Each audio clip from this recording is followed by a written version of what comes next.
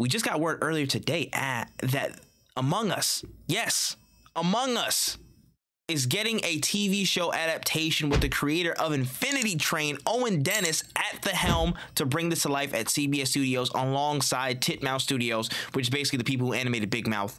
Thoughts on this one? Thoughts on a Among Us show?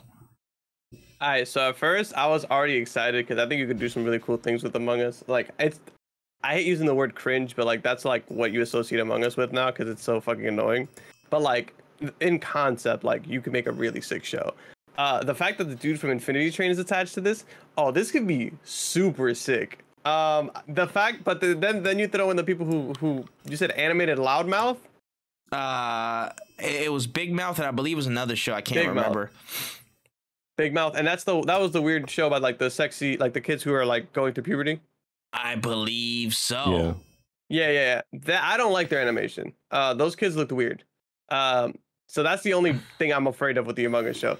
I don't even know what an Among Us show would look like animated. You know what I'm saying? Like, are they gonna keep the same like simple art style? Are they gonna go like super above and beyond? But I think an Among Us show would be. I'm more interested in Among Us show than any show we've talked about on this podcast today. Yeah, I'm gonna keep it a bean just because of it's the dude who made Infinity Train, and again he did shit with regular show as well.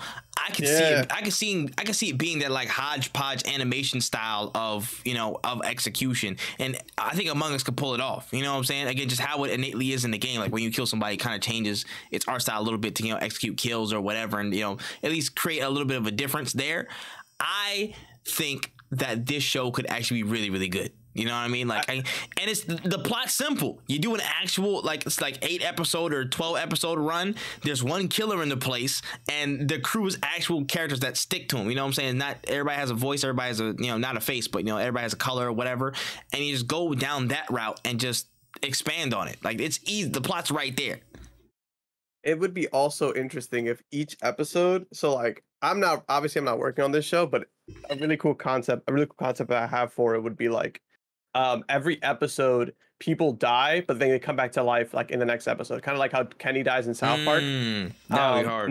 Not everybody dies the same, but so basically every episode would be like a random game of Among Us, but they kind of have like a sitcom kind of story to like tie all the episodes together. So like random episodes, like Blue will die, but Blue will be back by the next episode because it's all like every episode is a different game kind of thing. That's hard. But like, bro, they have these stories between the shit. You know what I'm saying? Like that's pretty sick. That's kind of hard.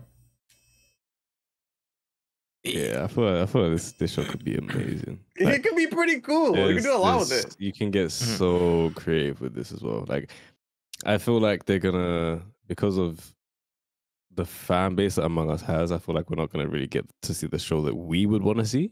Yeah, but if we were gonna get the show that we would like to see, I feel like it could go crazy. Because like, what I'm thinking of now is like all the different colors have like their own personalities, and like so they would the game would reset after every episode, right?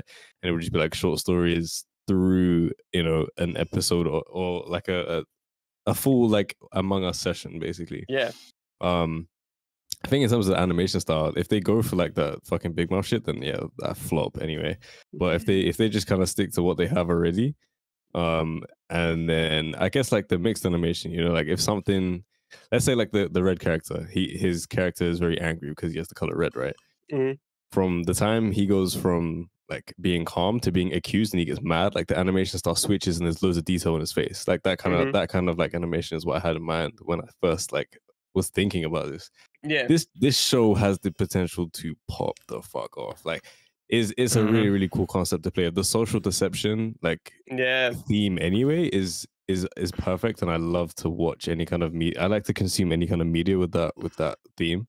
Yeah, it's like Knives Out.